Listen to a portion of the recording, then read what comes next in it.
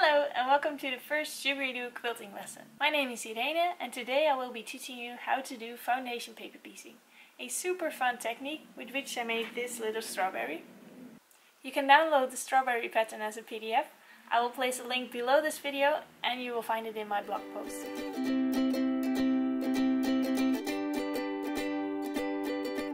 What do we need for paper piecing? Well, the most important things are a cutting mat, a rotary cutter, and some kind of ruler. I use a @ ruler and paper piecing paper.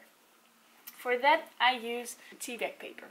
So it's a pretty strong paper, it's see-through, and you can put it in a washing machine so it won't break or be damaged when you make it wet or when you wash it. So it's perfect for paper piecing. The first thing we are going to do is to transfer our pattern to the paper piecing paper. I picked the strawberry pattern today. It's a block from my first quilt book, the Sugaridoo Sampler, and I've already made a copy. First we are going to transfer the pattern to this paper. Just place your paper over the pattern and tape it in place. Normally I would use just a grey pencil, so you get thin lines like this. But to make it a little bit more clear for this tutorial, I will use a black pencil. The reason you don't want to use a pen with dark ink is that it can be transferred to your fabric when you wash it.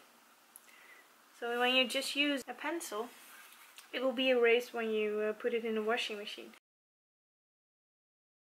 Now you also want to transfer all the numbers that are in the pattern. Okay, that's it.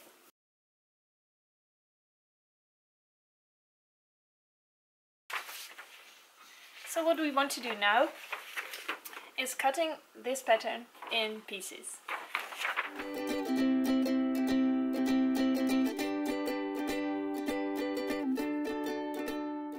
So we are going to cut these two in tiny pieces.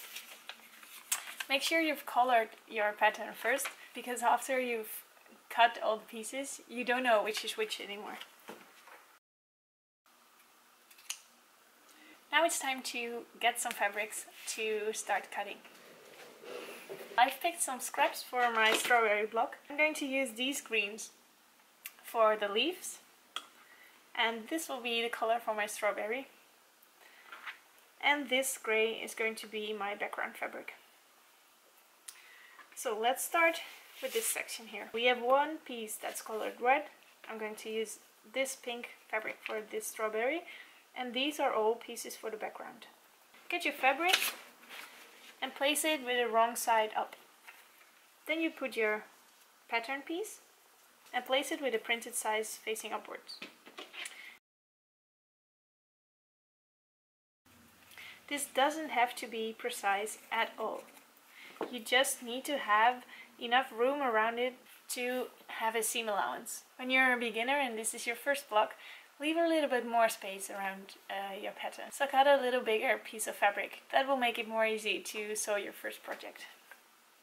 So fabric, wrong side up, and the pattern template with the right side up. Just cut around it. And there's your second piece. So now I make a pile. I have my first fabric piece and my second fabric piece. And I just pile it up so it's already in order for when I start sewing.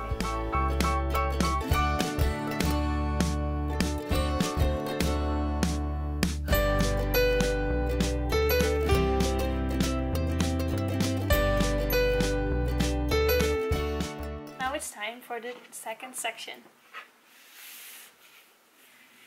So this is a section with the leaves. So I've colored two pattern pieces in the same color. I'm going to use the darker green for those two and the lighter greens for the other pieces. So A1 is my first piece. I'm going to use the darker green for that one. So wrong side facing up. Place your pattern piece.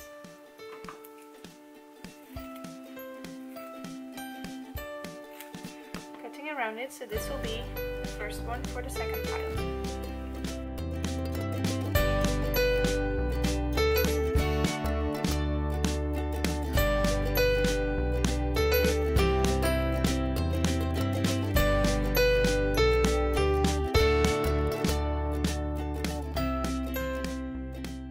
all our fabrics. So now I will take my paper piecing pattern and I will just put a pile on here so I know this goes together. And the same for the leaf part. So it's time to start sewing. I'm going to start with the strawberry piece first. So I have my fabrics in order and I have a pattern piece with the numbers. So I'm going to flip the pile over. So I have my number 1 fabric piece on top and I'm going to take that pattern piece. This is the front of our pattern. We are going to sew through these lines. So the fabric is going to go at the back side of the pattern. It is big enough to fit behind the pattern. Because it's see-through, you can easily see that it fits perfectly behind the pattern. So now we have 1 fabric piece, but of course we want to join 2 fabric pieces to the pattern. So we are going to work on piece 2. And I use a card. You can use a postcard, business card, doesn't matter. I place it along the line between piece 1 and 2. Then fold it back. I use a card because the paper, the tea bag paper is so thin. Then I get my add a quarter ruler. You can use another ruler, but this one is really handy because it has a little bump on the ruler on the back side. So you can just place it against the folding line and then we cut off the excess fabric. So what we've done now is made a perfect seam allowance along the second piece. Take the second fabric piece and we are going to place this with the right side up underneath the folded second piece. So it's not supposed to fit under the second piece like this, but it's supposed to fit under the second piece when it's folded. Just going to place this over and align the fabrics. Because we have a seam allowance on this side, I know that it fits right here, I know that it fits right here, and I know that I've cut this piece larger than the pattern piece, so it should fit. What we do then is fold the pattern back and take it to the sewing machine. I don't like to pin, but at this point you can place a pin in the fabrics to hold them together. And just start sewing.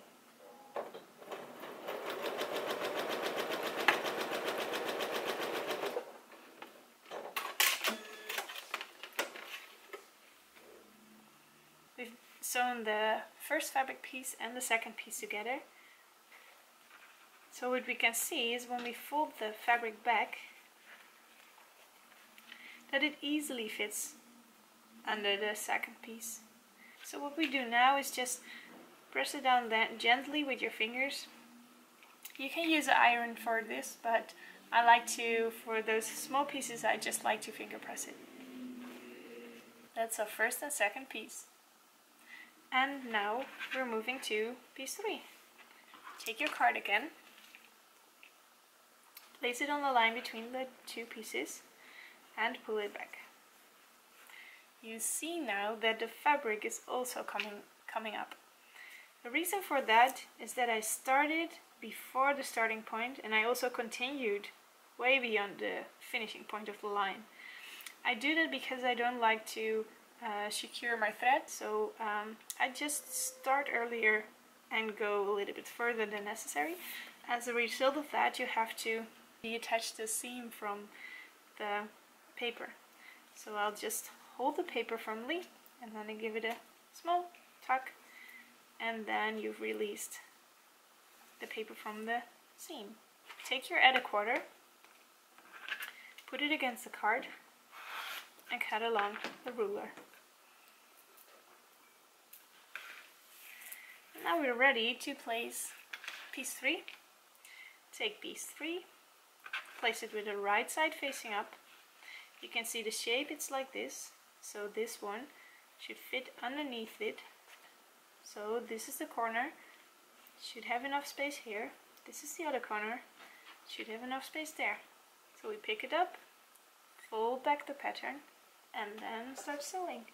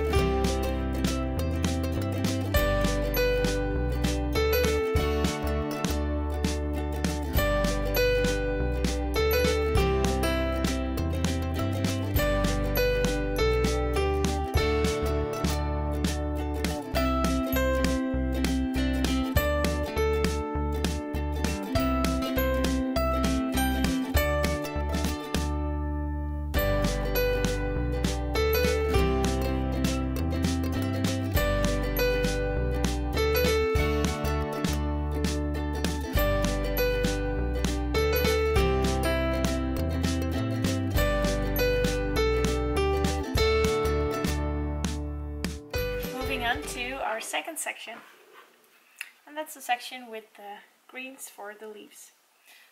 I will just flip it over so it's right side up, then it's in the right order. And here we have our pattern. We start with piece 1 and 2. Piece 1 is a green leaf. Place it at the back of the pattern.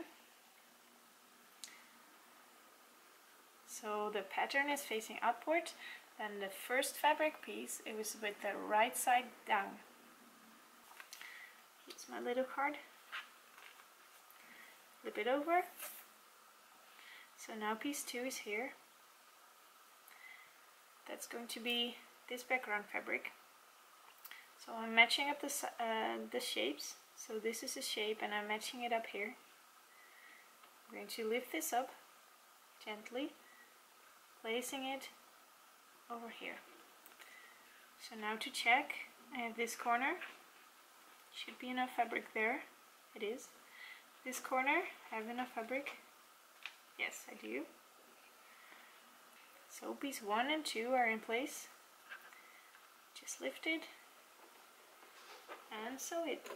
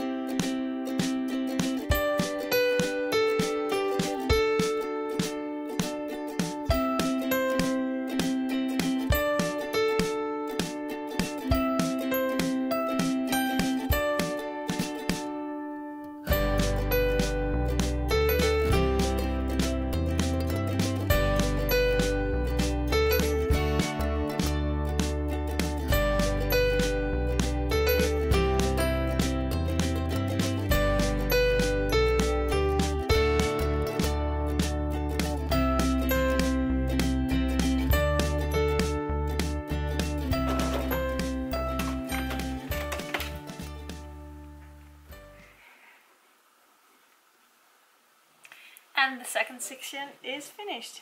So now we have our leaves and we have our strawberry. But we're not there yet, almost.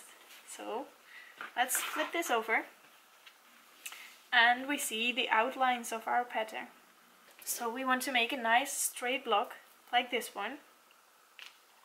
But before we cut around all the edges, we will only cut on this side and on this side of the sections, because we first need to join these sections. I'm cutting a seam allowance of 7.5 millimeters, or you can do 1/4 of an inch or whatever you like to cut a seam allowance.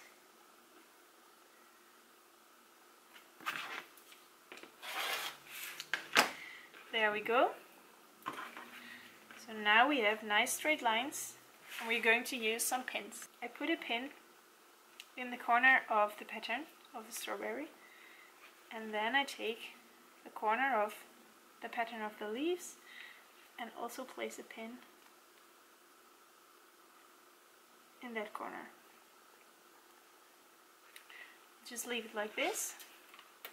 Go to the other corner of the strawberry, place a pin, other corner of the leaves, and also place a pin. So now we have 2 pins. Just wiggle it around a little bit. So now we know that the corners are lined up. And now we want to line up in the middle. I'm going to hold it flat and just press a pin through. I see I missed it a little bit.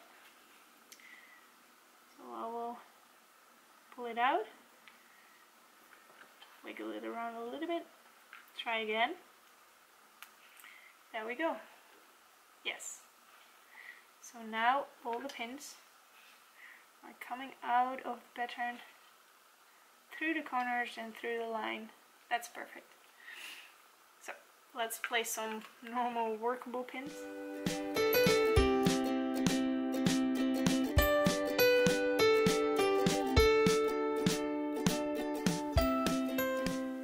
That's it. now we can sew this together.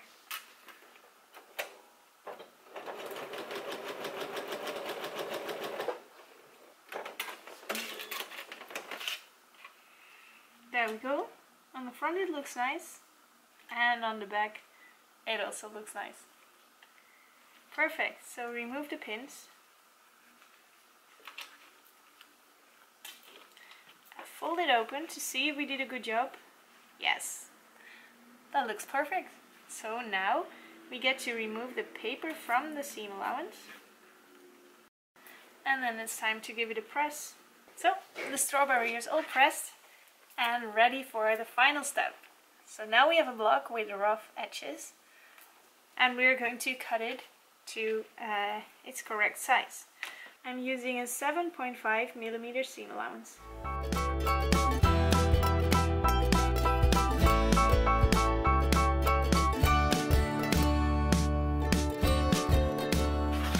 There we go. And that's that. That's our strawberry finished. I'm really curious how you liked making your first paper piecing block. Let me know in the comments below what you think. If you have any questions, just ask me, I'm happy to help.